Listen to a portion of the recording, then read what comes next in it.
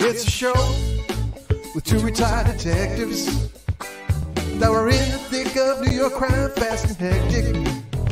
They got some stories and some jokes, even an interview with the most popular folks. Off the cuff, one episode just ain't enough. Get a little laughter and an interview too. It's maybe the best thing you can do.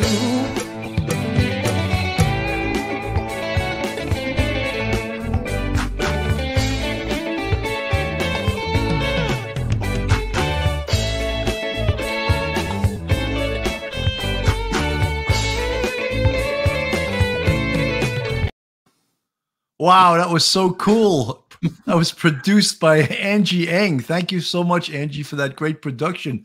Now we have our own theme song. We had that. We sort of reused it, and we got our new video. I hope you guys enjoyed that.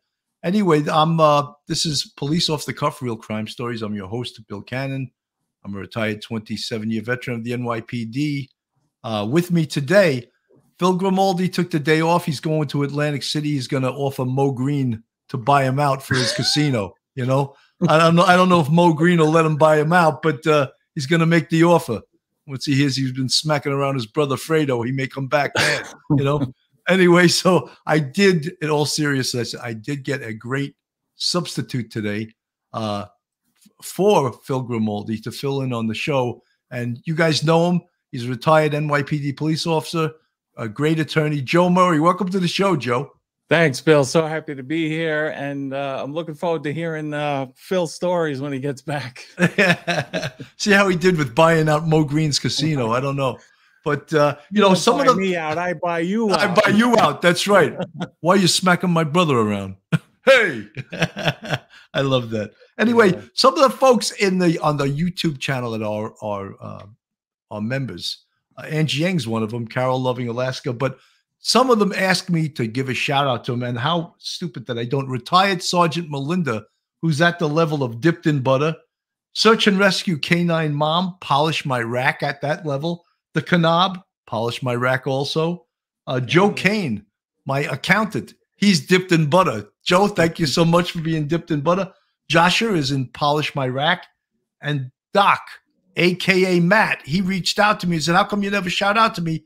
He's the only one in our YouTube membership that's heated dipped in butter. And that's $49.99 a month. So Doc, I got to Matt, upgrade. Thank you so much for doing that. And folks, if you're not subscribed to Police Off the Cuff, please do so. Go on our YouTube, hit the subscribe button, ring that bell, give us the thumbs up. So today we're going to be talking, there's not a lot of new stuff, but we're going to talk about some of the stuff that's been transpiring in the last few days in the Gabby Petito case. And of course, the big news was that Brian Laundrie's father, Chris, had gone out to, on the search. I'm going to play a short little video here. He had gone out on the search with the police and to help them, well, to allegedly help them. We'll discuss that more and more. And I know Joe Murray's probably going to disagree with me. That's why I bring him on the show, you know, because he's the yin and I'm the yang. Unusual twist today in the search for Brian Laundrie. Today, see this video here? That is his father, Chris, in the passenger seat there, joining the search. He was seen going into the Myakkahatchee Creek Environmental Park today, where authorities continue to look for his son. Let's go to Fox 13's Kimberly Quizon, who joins us again live from the park. Hi there, Kim. So why did he join the search today? Hi, Mark. Well, we're told that he joined the search with investigators, trying to point them out to areas where Brian was known to frequent and where he was known to hang out within the reserve. This morning, just before 10 o'clock, Brian Laundrie's father, Chris, left his Northport home carrying a plastic bag, dressed in hiking shoes and hiking pants. Just a short drive away, he could be seen on a John Deere golf cart as a Northport police officer drove him into the Myakkahatchee Creek Environmental Park. They went over a bridge leading into the Carlton Reserve. My thing is, do you really think he's out there after all this time? Around the same time, Joe Gallagher was finishing his morning run on the Venice side of the Carlton Reserve as the search for Brian Laundrie continued. Hopefully they can find something in there to, in the next week or so, but it's just strange. Through text messages, Chris Laundrie's attorney, Stephen Bertolino, said Chris was asked to show law enforcement trails and places where his son was known to frequent.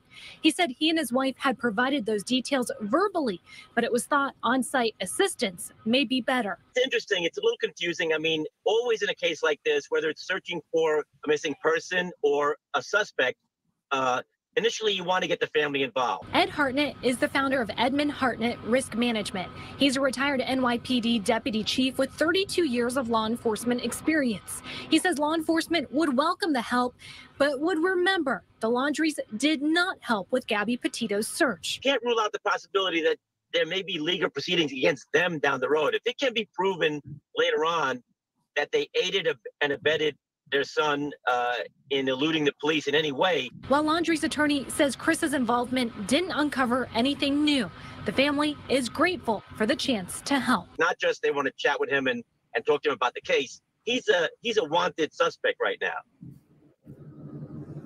Yeah, he's wanted for that debit card fraud. That's where the warrant is out for his arrest. But through their family attorney, Chris Laundrie, and the family attorney said that they are thankful for law enforcement's dedication and efforts to find Brian Laundrie. When asked if anything was found out here today, they said nothing was found. They said that they do hope that Brian is located soon. And we did learn that Chris Laundrie will not be back out here tomorrow. Mark, back to you. All right. I know a lot of us are hoping he'll be located soon for sure.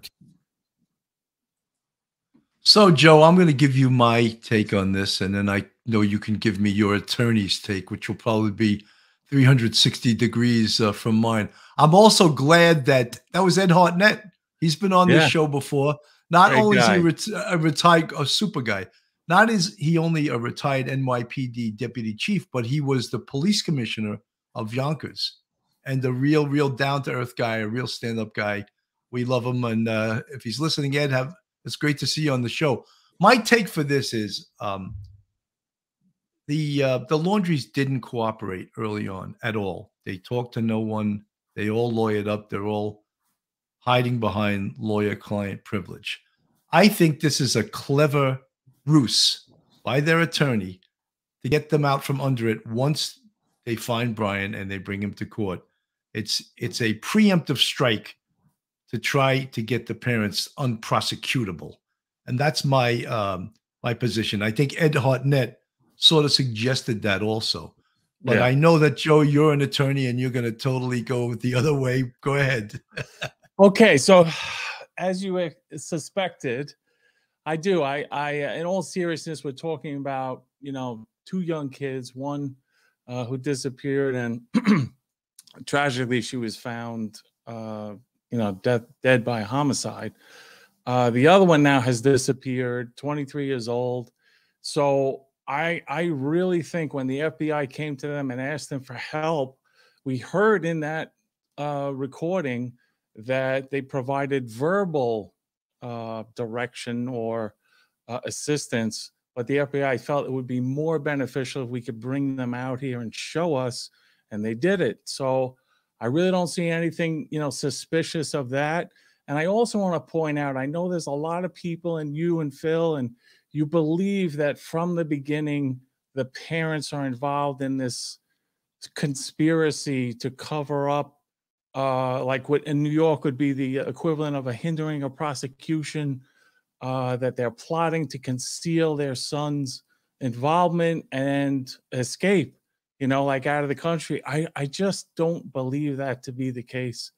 You're talking about them and their attorney now being involved in this grand scheme that they'll all go to prison for a very long time for, if it's found to be true. I just don't see it. I really do think what happened is that when he came home and told them, look, there was so much pressure and so much, media and people showing up at the house, he wanted to unplug and get off the grid and go out to do what he does. And that's what he does. I think they even planned a trip when he came back. So I don't think that's unusual. He decided to find solitude by going out in the preserve. I think what may have happened is while he was out there alone and thinking about everything that went on and everything that happened and everything he did, maybe he decided, I'm not going back. And he either hid or, tried to escape himself. I don't think the parents are involved in it. I really don't. I think this shows it that the parents are, or at least the father, they were asked by the FBI to provide information. They provided it. Now they were asked to come out and show us, and they did it. So I kind of disagree with you. I'm not into that big conspiracy thing. I think this was an impromptu thing on his own, or God forbid he was, attacked or some tragedy happened while he was out there, which could happen. I mean, I don't know the grounds in the area, but from the overhead views, it looks like a vast area that you can hide anywhere. So, and then, I'm hearing about alligators. I want none of that. I'm sure that there's a possibility, at least, that he could have been tragically attacked and, maybe dead. But I do think he went out there on his own. He decided, I want to be away. And then perhaps while he was out there, he decided, I'm not going back. I don't think the parents are involved. Well, Joe, I'm a cop and will forever be suspicious. I think he's sipping margaritas in Juarez, Mexico, as we speak. But I think that you can't. What you said, and I appreciate what you said, could maybe be true if there was no history of September 1st to September 11th, when he was home in his parents' home and Gabby was laying dead in the field, and he said nothing to his parents about what happened to Gabby. And nor did his parents, take calls from Gabby Petito's parents about the whereabouts of Gabby. That is not, it's unforgivable. It's unbelievable that they could not take the calls from Gabby Petito's parents. It's unbelievable that they didn't know where their son was.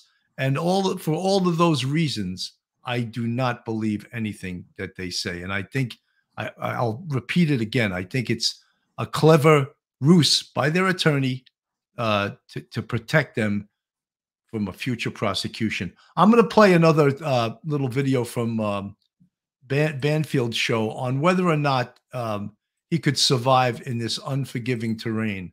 I'll put that on the screen, and then we'll play a little bit of this. Welcome back to our special coverage of the Brian Laundrie manhunt. For many TV viewers and online followers, you know who you are. Brian Laundrie is the most wanted man in America. But the title of television's most hunted man, well, that belongs to a guy named Joel Lambert. A Navy SEAL for 10 years, Lambert was the star of the show Lone Target. In each episode, he had just 48 hours to elude the best fugitive trackers in the world, including the Korean National Police in South Korea and the U.S. Army's Phantom Recon Unit in the Arizona desert. There is nobody in the world more equipped to avoid capture for long periods of time. And so we thought, who better to help find a man on the run like Brian Laundrie than the man himself, Joel Lambert. Thank you so much for being with me tonight, Joel. I just keep thinking about all the places that Brian Laundrie could be, and they've been places maybe that you have eluded capture: swamps and mountains and deserts and forests and even cities. But can you tell me which one is the easiest to get lost in and which one is the easiest to get caught in? Hi, Ashley. Thanks for having me. Well, really, the situation always is going to dictate your response. And there are a lot of advantages and disadvantages. There are always trade-offs in any situation that you're in. For instance, the jungle is a very difficult, swamps, very difficult, mind-sucking place to be, but there's abundant water and there's generally lots of food that you can find, and it's very easy to get yourself lost and conceal a trail. Some cities are really easy to get lost in. Others, like South Korea, they've got 5,000 CCTV cameras all over the city with facial recognition technology. So it just depends on the situation, what is best. I don't know what Brian Laundrie knows, what his skill sets are, where he's comfortable. Those are the kinds of things that you need to know in order to assess where he's going to be comfortable and where he's not going to be comfortable. Sometimes I wonder, Joel, if he's watching us. You know, I wonder, like, if he's watching TV somewhere. But then I saw an episode of you in the Florida Everglades, and you were actually really close to the people hunting you. You could even get eyes on them. I want to play that clip and ask you about it on the other side. Take a look. Okay. Out here with not a lot of activity. These guys. So again, they moved the camera up like a Christmas tree. Normally, I want to keep as much distance between Hunter Force and I as I can, but I got a little friend.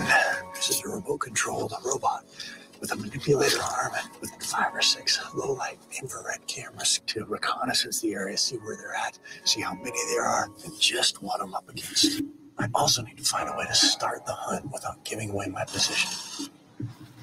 I can see the Hunter Force. I see a lot of gear. Look like they're ready for war.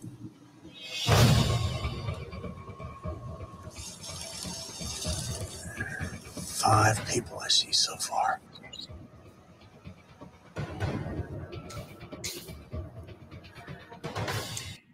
I don't know, Joel. Something tells me that you're too good at it. I don't think Brian Laundrie would dare get close to people who might be able to spot him. Well, he's not an expert. You are. What do you guess that he's doing? Well, I really don't know. What I would want to know if I were on this job is I would want to know all the intelligence I could get from his family, whether that's good or bad. Human intelligence can be some of the best intelligence you can get, but it's also unreliable. So you need to mitigate that with all the other things that you know.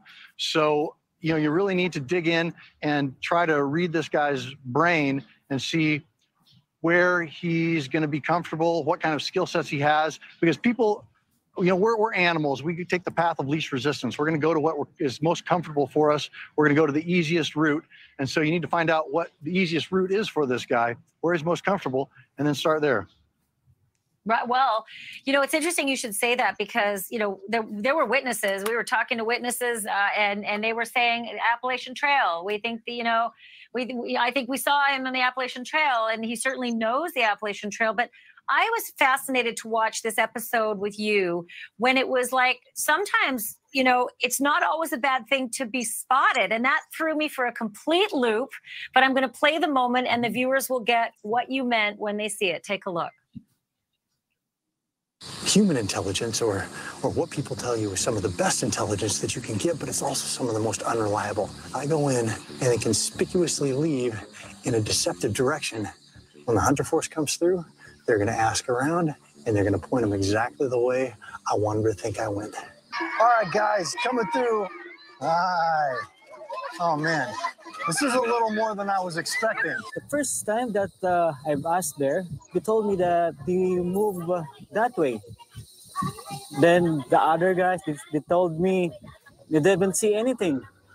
As Joel anticipated, human intelligence is unpredictable, as the villagers all unintentionally give conflicting reports to the ranger.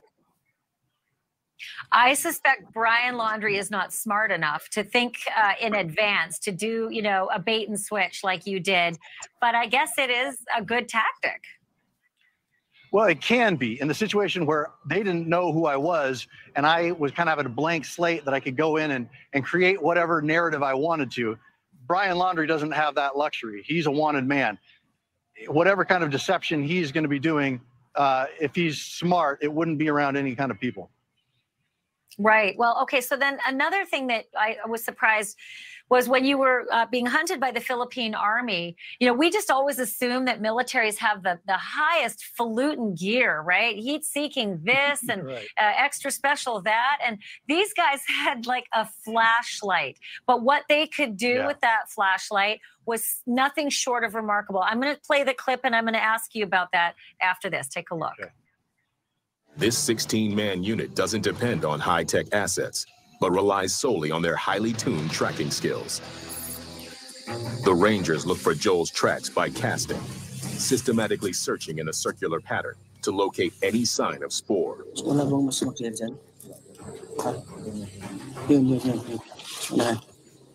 We cannot see clearly these footprints because there is no direct light on it. But if I'm gonna use my flashlight, then make a shadow on the footprints. Then I could tell this is a Panama boots, like my boots. This is still fresh. It's heading toward southwest direction. I suspect. That's pretty amazing, huh? I mean, Wow, I used to track people like that in New York City on the pavement. You know, I'd have to roll on my flashlight, and I could say, yeah, those are Air Jordans they were wearing, you know? See? What I got to say, that it was very logical. It made a lot of sense, everything he said. And look what the FBI is doing. I mean, they're going with his father for where they think he might normally go, his comfort zone. But Joe, look, this guy is a Navy SEAL. There's no one out there on this search that has this guy's credentials. Yeah. And I mean, you know, he makes Dog look like, you know, a TV huckster, which is what he is. Yeah. Yeah. So this guy's the real deal. He's a Navy SEAL. But, you know, he's also saying that, you know, they're very difficult to survive in the terrain that Brian Laundrie is in. He doesn't have the survival skills that that he has and a lot of other people have. So the question is then, where is he right now? Initially, when this case first started, I sort of believed that he was going to kill himself. But then as I learned more and more about the case, I don't feel that he did that. I feel that he's on the run and he's in I believe he's somewhere very comfortable right now and he can just stay there for as long as he wants to. So, but, you know, it also doesn't make sense. Why did the police and why did the FBI search the Carlton Reserve for so long and spend all the money and all the resources if they really didn't truly believe that he was in there? See, I'm sticking with, you know, my opinion on this. I believe he's there. I believe the parents would tell him the truth. And I believe when the parents said, help, he's missing, and called down the resources of the federal government, the state, the local, to do this massive search, it wasn't to shield his flight. It was to find him. I think they genuinely wanted to find him. You know, I know a lot of people think that, you know, they had arranged to sneak him out of the country by then. I don't think that's the case. I mean, crossing our borders is not an easy thing to do. It can be done. But somebody like him, I mean, his face is everywhere. So for people not to pick up on that, I just don't find this to make any sense. Well, you know, this slide that's on the screen right now, this is from early on in the investigation. And the Navy SEAL we just heard, he said sometimes them seeing you or reporting to see you can actually help you get away. Right. Yeah. And on this one, it says police searching for Brian Laundrie have found a fresh campsite in T. Mabry Carlton Jr. Memorial Reserve. But was that campsite his campsite? They would have to, you know, test it for DNA. They don't know I don't know what he left behind. And then early on, Laundrie's abandoned Ford Mustang was found near the entrance to the reserve in September. And I believe that the parents put that there. They drove him there. And they put that there for an escape car, and then it was left there.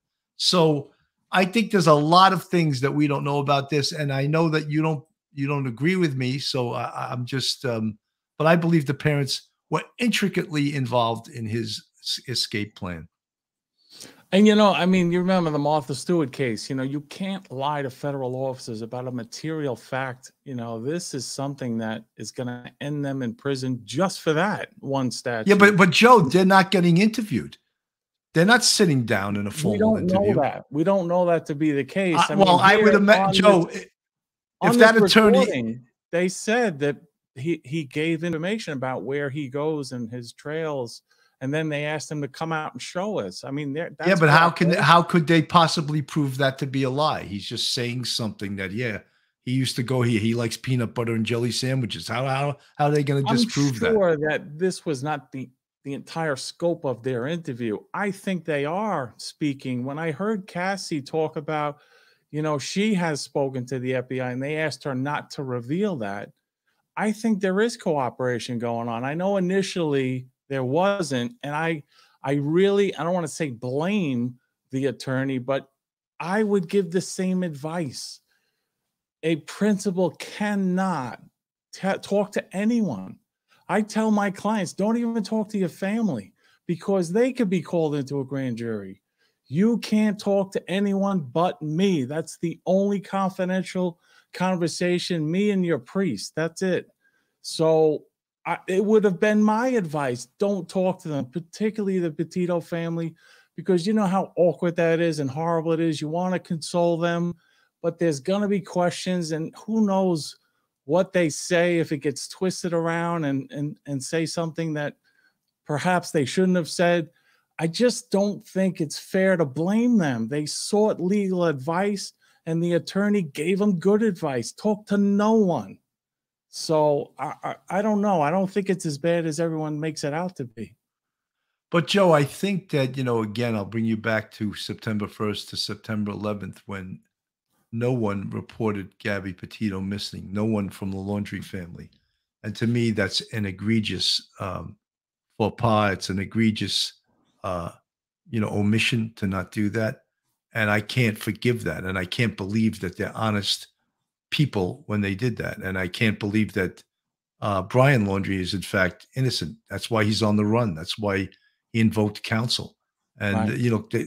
They didn't even know that she was dead when he initially came home, so but once they found that out and then he disappears, I think that just speaks volumes about this case. We had spoken off the air about the homicide or the murder, and we all know homicide simply means death caused by another. And there are potential times when a homicide doesn't have to be criminal. It could be accidental. It could be ruled a homicide, but the death could be accidental. However, in this case, it's been ruled a homicide, but has not yet been called a murder because they don't have the cause of death yet, or they have it, they just haven't released it. Do you want to comment on that? Yeah, I've been wrestling with this, and I am not that fond of the federal government and the FBI and the way they're handling this, and the fact they brought that indictment of the unauthorized access device. I was so critical of them because if I was representing him, I would be in constant contact with him and would have surrendered him at the request of the government right away and made my application that he should be released. It's not even a violent crime. And then I would have demanded all this discovery that actually pertains to the whole investigation, including the homicide. So, and they'd have to turn that over because I'm sure the same people were working on this, both cases. So I thought it was very foolish of the federal government. I'm thinking back, how could they be so sloppy to do this? And then I thought perhaps because we still haven't heard about the autopsy and, what they believe happened and cause of death, I said, perhaps is it possible that they presented both cases to a grand jury because they're really kind of separate incidents? Like the credit card use was not even the same jurisdiction. I imagine it was on the way home. So it may not pertain to the homicide at all. Perhaps they indicted that on a separate indictment and then indicted the homicide or murder on another indictment. But if you look at the docket and what the U.S. attorney filed, coincidentally, his name's Murray too, but no relation. He filed a motion to seal it, and it was sealed. And the very next day, he filed a motion to unseal it. And I was critical of that, saying, look at these guys. They don't know what they're doing.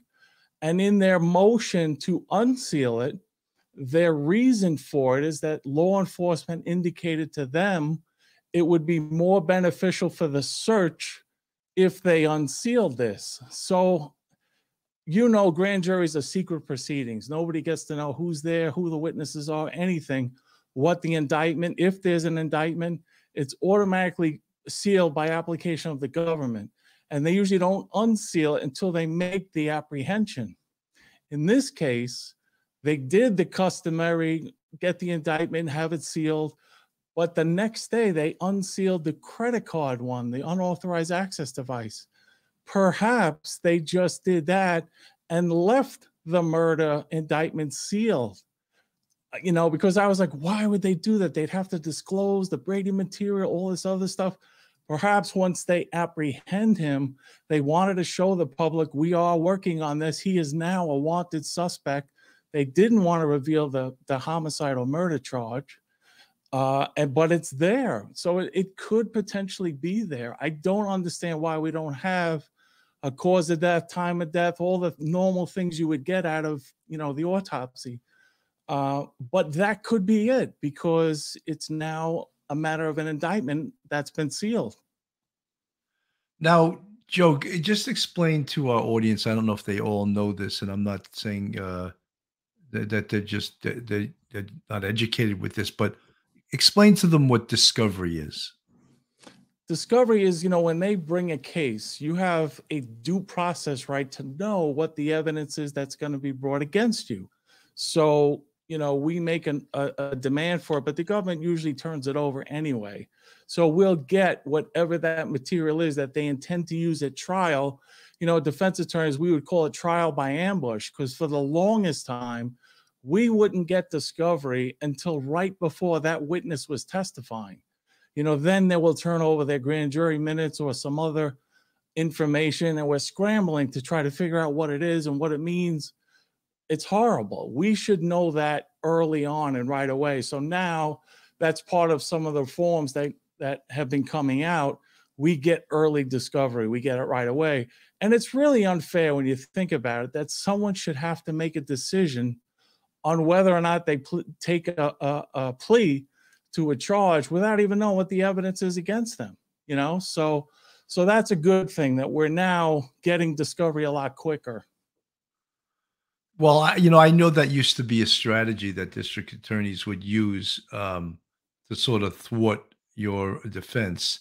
And you would walk in prepared for the first day of trial, and they would hand you a stack of 500 words of discovery material, and right away the defense attorney would say, "Judge, I just got this now. I've requested adjournment for 2 or 3 months because I can't read this all, you know, by tomorrow." Sometimes it's after you pick the jury. I mean, how do you pick a jury without knowing your defense strategy, and then all of a sudden they dump this on you, you know, that you have this material?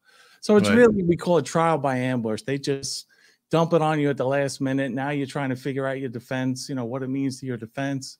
So that's horrible, but that's changed, you know. But don't forget, it's a balancing, though, because we have to protect the victim. We have to protect witnesses. So I think what had happened in New York City is they went overboard. They said, give them everything in 15 days. That's not appropriate. I don't think that's right. You know, think about it. If a woman is raped in her house, you know, they now have to allow the perpetrator to go back into her house, into her bedroom, the perpetrator himself, not just the defense attorney, to examine the crime. Yeah, that's outrageous. That's outrageous. You know, where is the victim's rights here? So it's a balancing. I understand the defense rights, but also victims are just being trampled now. You know, Joe, I wanted to mention another thing also for our audience. The FBI has a special code that if you lie to them in an interview and they can prove that, they can arrest you. No other law enforcement agency, does the DEA have that? The other federal agencies have that law? Yeah, federal agents. All federal agents. So if you lie to a federal agent, you can be arrested for lying. You can lie to a New York City cop till the end of time, and he can't arrest you for that. But what do you think about that? And I'm kind of curious as to what people think. Should you be allowed to lie? I mean, you know, materially lie about something, not just, you know, oh, I forgot or I exaggerated or something, you know, a material lie. Should you be allowed to lie to any law enforcement during an investigation? I think it's somewhat of a deterrent. In this case, I think, you know, not Gabby's case, but the current status of it, I think it's being weaponized and abused and perjury traps and things like that. But I'm curious as to what people think. Do you think you should be allowed to sit there and lie to a law enforcement officer without consequence? Joe, having been a law enforcement officer for 27 years, I find that power to be a power that can be abused beyond reason. Absolutely. And I think that the FBI does abuse that power. And you notice when they interview a politician, they never put that politician under oath. Yes, right. So the politicians just lie with impunity. And you saw some FBI agents lying with impunity being interviewed by Congress because they weren't under oath either. So does it work for everyone? Is that law for everyone or just for the small people? You know, well, it's prosecutorial discretion. It's up to the actual prosecutor's office to bring a case. It's not, you know, mandatory in every case. And I think that's what we're seeing. The government, justice is supposed to be blind. Lady Justice wears a blindfold. It shouldn't matter who you are, what color you are, what party you're affiliated with. It should be equal treatment under the law. And more we're seeing that's not the case. Well, Joe, I think a lot of people that listen to Police Off the Cuff and listen to Duty Ron, they've learned a lot about the law that they cannot believe, the protections that an accused gets. Yeah. And of course, if you're ever accused, you want those protections because the power of government, and specifically the federal government, is awesome. And they have unlimited resources to go after you. And I mean, there was a statue that really spelled the end of the mafia as we know it. And that statue was called RICO. Yeah. And RICO just decimated, and I'm not saying it's a bad thing, but that statue destroyed the Italian mafia as we know it. Because instead of someone facing 10 years, they were facing 50 years or life without parole. Thus, what occurred was these guys accused were flipping, and you know they became what was the worst thing you could possibly become in La Cosa Nostra, and that was a rat. Yeah. But rather than go to prison for the rest of their life without parole, they were like, "Hey, I'm flipping." You know, and they always like to say, "I'm cooperating." They didn't like the term rat. They would say, "I'm a cooperating witness." You know. So yeah, that's a very powerful thing to be able to arrest someone for lying. And I mean, I'm not sure I like it because I think. I mean, I'm kind of on the fence with that. I mean, I like the fact that people, you know, you're perpetrating a fraud on the police, coming in and giving false statements and sending them in different directions. So I think there should be some deterrence, but the federal government, the way, you know, unfortunately, in these high-profile cases like General Flynn, we see how they use it as a perjury trap to come in, tell us something, so we can now bang you with that and try to get you to, you know, cooperate or do something else. You know, so I'm so conflicted on it. I don't like it. The current application of it right now, I think is horrible. You know, I agree with you. I don't think people should be allowed to go in and materially lie. Wasting, like, look at this, the Brian Laundrie case. How many millions of dollars are being wasted if he's not in that preserve? And they're reporting that that's where he is. That's the last place. And that's where you search.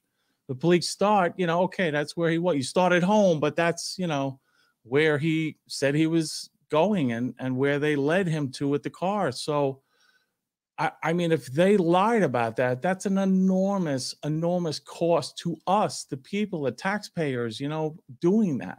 So I think that we have to strike a balance, maybe not a criminal sanction, but a civil sanction or something. You shouldn't be allowed to. You know, Joe, let me just talk about something from a police point of view. We used to get a lot of people coming in, especially Manhattan special victims. I used to work in the same office as them. And they would get a lot of people coming in filing false reports, false rape reports. And the manpower it took when it wasn't true to disprove it was, you're talking anywhere from 8 to 16 hours of investigative work to prove that it wasn't true. And I'm not saying rape reports, most of the time they are true, but there was a percentage of them that weren't. And usually there were certain things that rang the bell or a light bulb went off and said, this isn't true. So they would spend, you know, anywhere from 8 to 16 hours disproving this. Yeah. And the policy became, once they disproved it, well, they would take the report, and if they disproved it wasn't true, they would arrest you for filing a false report.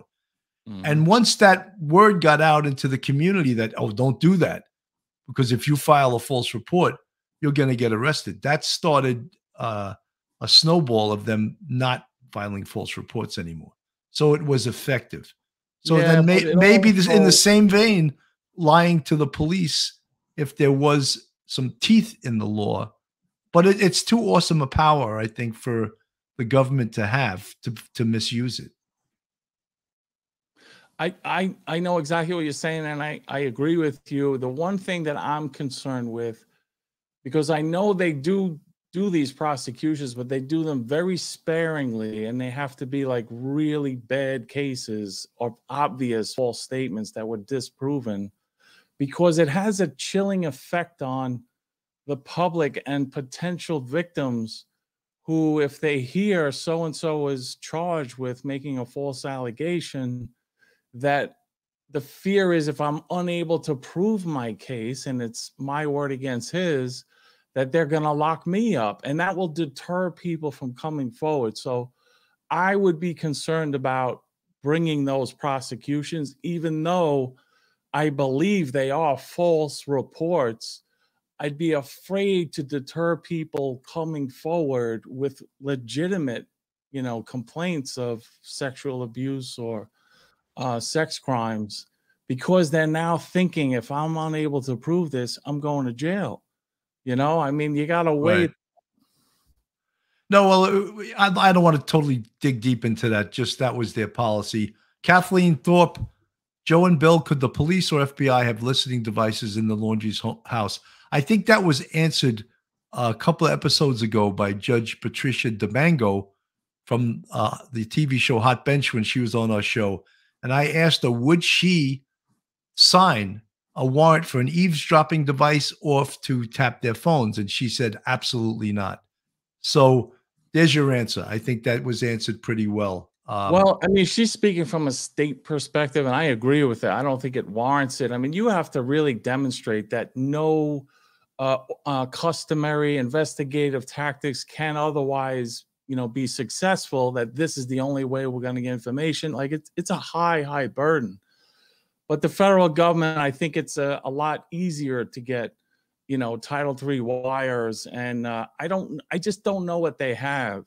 And if they had something significant showing contact, then I think they would get it and would actually go to get it, because it's, something that they do, quite often. I just want to point out, because you mentioned too about the force and power of the federal government. I think I mentioned this on one of your prior shows.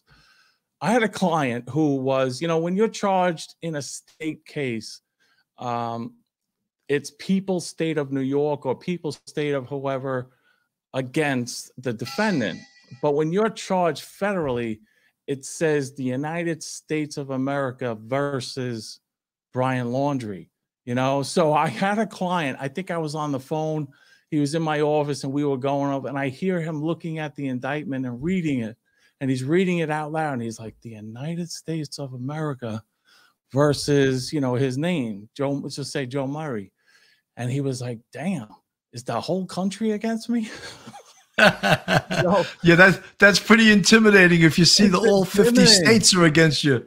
The whole country is against me. And I said to him, I said, you know what? That's a great way to put it, because yes, they have unlimited resources and they will pursue you with this prosecution to no end, So, but yeah, that was significant because the government is all powerful. And sadly, the framers put in so many checks and balances to prevent this from happening. It was supposed to be the states had all the power, except for these enumerated powers they were giving to the federal government. But little by little, they exploited clauses in the Constitution, like the Commerce Clause. That is the most exploited clause in the Constitution, that allows them to reach their hand into state issues that they ordinarily would not be involved in. So I do think that we need to, people need to be educated about and see the progression and maybe push back a little on that. Anyway, that's my politics. Well, I like that, Joe. Folks, if you're not subscribed to Police Off the Cuff, please go on our YouTube, hit the subscribe button, ring that bell, give us a thumbs up. We have a Patreon, and we also have a membership. I can see the folks that are in the green font. The Mystery Maven. Yes, I totally agree with that statement on the Commerce Clause. There's a lot of people that agree with you, Joe. Someone else wanted to know if you are licensed to practice in other states. People want to hire you in other states, Joe. You know, I don't know. You know, federal court is federal court. You can get into other federal jurisdictions because it's federal law. You know, it's applicable everywhere. State courts, especially like different state bars, you can waive into, or like I have a case now. I was invited to work on this appeal, a great case, a homicide, wrongful conviction in Massachusetts. And there's something called pro hoc vice, where you can just make application to get in there. You have to get local. Oh, Joe, I love when you speak Latin. Yeah, so does Anne. She says that too. So yeah, it allows you into any jurisdiction that has like reciprocal. So if we allow them into New York, they'll allow us into Massachusetts. So yeah, you can for specific cases. But I am not licensed anywhere else. I was applying for Washington, D.C. because I was invited to help out with that January 6th debacle that's going on there. They're all in solitary confinement, protesters that, you know, previously they talked about the Black Lives Matter protesters as peaceful as they caused millions of dollars in damage and people died at these things too. I'm just confused as to why they're different, you know, with one set of protesters over another, but that we'll leave for another day. Yeah, single mom of 4. I also miss Phil. They don't miss him for one day. He's going to get a little cocky if people start missing Phil. He's gone for one night, you know, because we got the great Joe Murray here. In fact, I'm going to do Joe Murray's. I'm going to read Joe Murray's commercial. This is like a kick in the butt. He's here, and I'm reading his commercial. Folks, if you get in any kind of trouble, you need a great defense attorney who's also is a retired NYPD police officer. Joe Murray is an excellent attorney, and you can get him on his website at jmurray-law.com. His cell phone number is 718-514-3855. Email joe@jmurray-law.com. And he also has a website, jmurray-law.com. He's becoming somewhat of a YouTube sensation. We gotta knock him down a few pegs, you know. He's gonna take over the YouTube world. But you created me. I created Joe Murray. I don't know about that, but I think he's very popular for a reason. He's very smart. He's very personable, and people like to listen to him. You know, I think we're going to follow this case. There's so many moving parts in this case, as there are in most cases, but we wanted to touch upon. We haven't spoken about it in a while, and that's the Summer Wells case. And I think that Don Wells has been making the rounds lately on some of the TV shows, and I'm just going to play a little bit of him appearing on a recent show, and we'll get this on the screen. We almost forgot about this case, it seems, but it's sort of back in the, let me just start it from the beginning. Hawkins County 5-year-old Summer Wells is now addressing his daughter's disappearance, the investigation into her whereabouts, and social media rumors hindering search efforts. New at 5, for the first time in months, Donald Wells spoke with Ansley Daniels. Have there been any updates to you? Absolutely nothing. Absolutely nothing at all. Don Wells hasn't seen his daughter since June 15th. My boss never gave up faith in me, and so I'm still here. In the months since, he's tried to catch up with work while also looking for Summer. Every once in a while, I call TBI and talk to one specific person, and you know, he tells me they're still checking on a lot of things and stuff, and he says, you know, with all this stuff that's happened on social media, it's just bogged them down. As the TBI has combed through more than 1,000 tips, there have been no credible leads on where his 5-year-old could be. And authorities are still looking for a potential witness that was driving a red or maroon Toyota truck with a full bed ladder rack. That truck was seen in the area around the time Summer disappeared. Now, Don says he's concerned that truck is no longer in the area or could have been altered. They've had plenty of time to change everything, you know, a lot of things, get rid of the truck, change up the appearance of it. You know, all you have to do is take the ladder rack off or whatever. And you know, it don't take much. A private investigation company is also now assisting. They're there for us.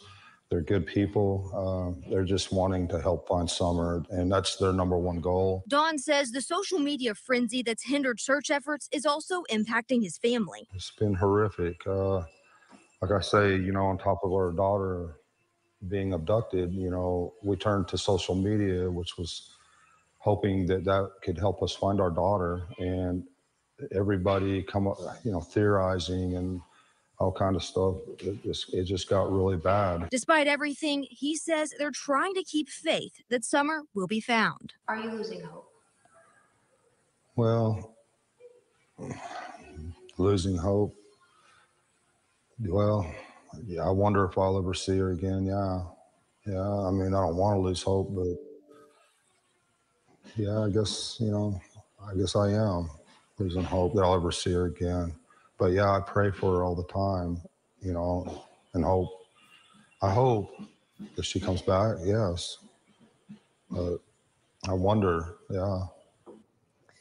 When asked about Summer's older brothers, who were earlier confirmed to be in Child Protective Services custody, all Don Wells would say is, quote, "The boys are safe and doing good." Let's take one more look at Summer. If you think you've seen this little girl or you know anything that could help investigators, please call 1-800-TBI-FIND. Tough case, Joe. You know, when we covered that a great deal in the beginning, she's been missing now for 4 months. We all gave our opinions on it. Many of us thought that Don Wells had something to do with it.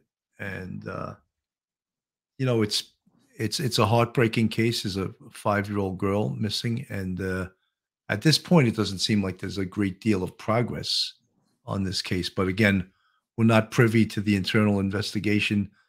They have Tennessee Bureau of Investigations, Hawkins County, and the FBI are all on this case. Yeah, you know, Ronnie Lawson, the sheriff of Hawkins County, he actually made a statement about kind of updating the status of the investigation. That same news channel covered it. And what he said essentially is that everyone involved in this case is still a suspect. He did confirm that that trail, I don't know if you want to call it, like the dogs followed Summer's trail right to the street, but lost it there. And he actually went on to say that sometimes they will lose when they change terrain, you know, going from, I guess, that pathway down to the gravel and then the street. They sometimes do that. They'll lose it. So that was a concern. And he also confirmed they are still looking for that red Tacoma. So, you know, everyone is saying Don's a liar and he's responsible. You know, perhaps it's because I was wrongfully accused. I was accused of a crime, a violent crime, as a matter of fact, but I had 2 juries exonerate me and people still felt that I was responsible and guilty. And so I kind of sympathize where they're at. There's really no evidence pointing to him being responsible, except for these ridiculous YouTube interviews that I saw of, you know, that people were trying to twist and turn things. I don't think that was appropriate. Here we have the sheriff of Hawkins County who's saying everyone is a suspect. They're not naming anyone in particular, but more importantly, they didn't exculpate anyone. And we know that they had, you know, polygraph tests and other things. There was something else that he mentioned in that interview that it was reported, I don't know who, if it was Don or Candace, that a neighbor heard screams, like muffled screams.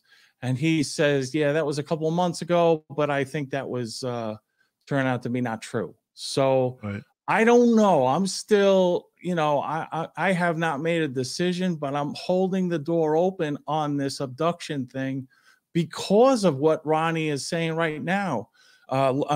Sheriff Lawson is saying right now, he's saying that trail going to, he confirmed that trail going to the street of Summer was a good trail, and then they lost it there, and they're still looking for this red Tacoma.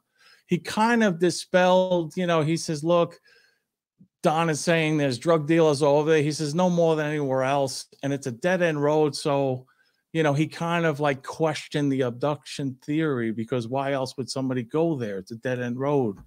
So I don't know, but I still don't want to rule out, you know, something like that. Somebody kidnapped her or took her, because the police aren't ruling it out. But YouTube and everyone else has convicted this guy, and they want to stone him to death. And I'm sympathetic over that, because I went through something like that.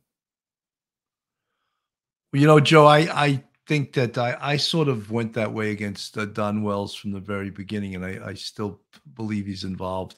But not having, again, we've said this a million times, not having access to the case folder, to the interviews, to any of the evidence, it's difficult to make an educated hypothesis on this. Yeah. We don't have that much time left. I wanted to just go quickly to the Murdaugh case, and I'm going to play this quick video on it where you can comment on this when this whose wife and son, as you know, were killed in June, is now accused of taking millions on a wrongful death settlement. Amy Robach, come on now, joins us now with us. There's always something in this case. So many twists, so many turns, guys. Robin, good morning to you. And the money, yes, $4.3 million worth was supposed to come from Alec Murdaugh's insurance company. Instead, new court papers are alleging he diverted that money to himself. This morning, another twist in that South Carolina unsolved double murder mystery. Alec Murdaugh, whose wife Maggie and son Paul were brutally murdered back in June, is now accused of honchoing a scheme to funnel millions of dollars that were supposed to be paid to the sons of his former housekeeper in a wrongful death lawsuit after she reportedly tripped over his dogs, hit her head, and passed away. They were never told of the settlements. They were never told of the court hearings. They were never told of the disbursements. According to court documents, Murdaugh allegedly worked with two of his friends, an attorney and a banker, to pocket money from the $4.3 million settlement, which should have gone to the family of his former housekeeper, Gloria Satterfield. The attorney for the housekeeper's family says they've seen a fraction of what they're owed. They want to know what happened to the money. They have to answer for what they did. It is a tremendous stain on the justice system in our state. I'm confident that at the end of this, truth will always come out. Now, Murdaugh is also being sued by his former law firm, which was founded by his great-grandfather in the early 1900s. Murdaugh resigned from the firm in September after being accused of funneling money he allegedly stole from the firm and their clients into a bank account for his own personal use for years. The firm saying it wants to recover money he stole from the firm and clients of the firm. Murdaugh's lawyer calling the lawsuit a very sad development, saying that Murdaugh has pledged his full cooperation to the firm. According to his attorneys, Murdaugh, who has been indefinitely suspended from practicing law, is currently in an undisclosed rehab facility battling opioid addiction. All right. He briefly left to face a judge last month after police say he hired a hitman and tried to stage his own murder on the side of a road with the intent of committing insurance fraud so his surviving son could collect his $10 million insurance policy. If anyone wants to see the face of what opioid addiction does, you're looking at it. And police still have no official suspects in the murder of Alex's wife and his youngest son. And we should point out authorities are now looking into the death of the housekeeper, which had initially been ruled an accident. Joe, we've spoke about that case a million times, and it's baffling how many different things have gone on in that case. There's at least 5 bodies in that case, right? Yeah. 5 deaths involved in that Murdaugh case. And, you know, when his lawyer said, if you want to see the face of opioid addiction, look at this. I mean, everyone is so unsympathetic to him because, you know, he's destroyed his family. He stole money from his own law firm. He just stole the money from this poor woman who fell down in his house. He stole the money from her family, $4.3 million, and conspired with a banker and another attorney. It's like this case could be a television series, not even, you're familiar with it. I think most of our listeners are familiar. That as soon as I hear reports like this, I think of that saying, power corrupts, absolute power corrupts absolutely. This firm and this family have been in power for so long, and I think we're just scratching the surface with this Satterfield case about conduct. You've always said on the show, the best predictor of future behavior is past conduct. Look at this. Well, I mean, I think they should be looking at other cases, and now we're talking about bank fraud. There was someone involved in the bank. So I hope that of all the cases where the FBI does overreaching, like this is one, because you're dealing with a public officer. Attorneys are officers of the court. Public integrity, there's a public integrity unit with the FBI. I think because of the conflict of interest that may exist with all, that family being so powerful and solicitors for generations, this calls for federal intervention. And I hope they're doing a thorough investigation of this family, because I just got a funny feeling that this is just scratching the surface. Joe, you're so right. And, we promised our, I like to call them our fans. Some of them only like to be called subscribers, whichever one you like. I like the term fan, for the support you're giving Police Off the Cuff Real Crime Stories. You folks that are in the chat, that are missing Phil, it's all right. He'll be back very soon. All right. And tonight I had a very capable and very smart and very handsome substitute guest for him, attorney and retired police officer Joe Murray. So I thought I would satisfy you guys, but there's still people in the chat that are missing Phil. And Phil's got, yeah. I mean, Phil's got a life. He's allowed to go out every once in a while. So we and gave I would him the never night try off. to replace Phil Grimaldi. I mean, he's one of a kind, and I love being on the show with him too, because we get into it too. That's absolutely correct. Folks, I just want to say that again, if you're not a subscriber to Police Off the Cuff, please do so. Hit that subscribe button, ring that bell for future episodes, and join us. Join the Police Off the Cuff Real Crime family. Joe, any final words before we say goodbye? There's a lot of stuff going on in the country. I'm so glad to be able to have the opportunity to try to educate people on our government, our dual sovereignty, state and federal. There's so much happening. So I encourage everyone to be tuned in. Read the Constitution. Look at the history of how this was designed. States were the most powerful under the Constitution originally, state governments, and they would vote together.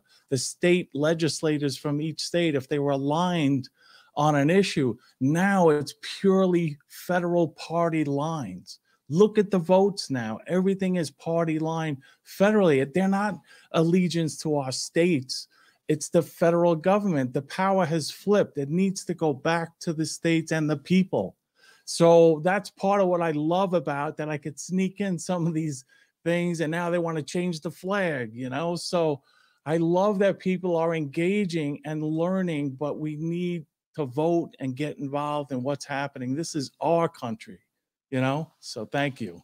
100%. Folks, before I end, I'm going to just show everyone our new promotional video, and then we'll end with the promotional video. But I won't come on after the promotional video. So I just want to say thank you guys so much for watching today.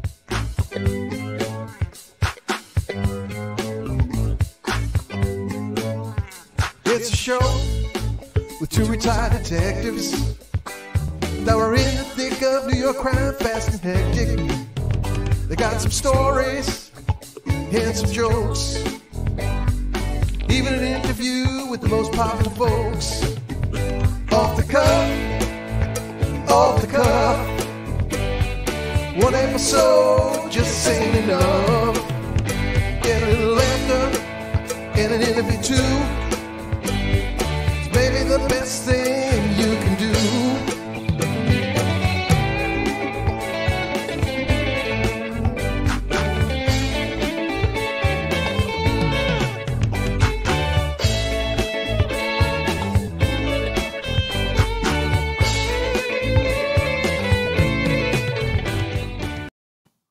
Folks, have a great night.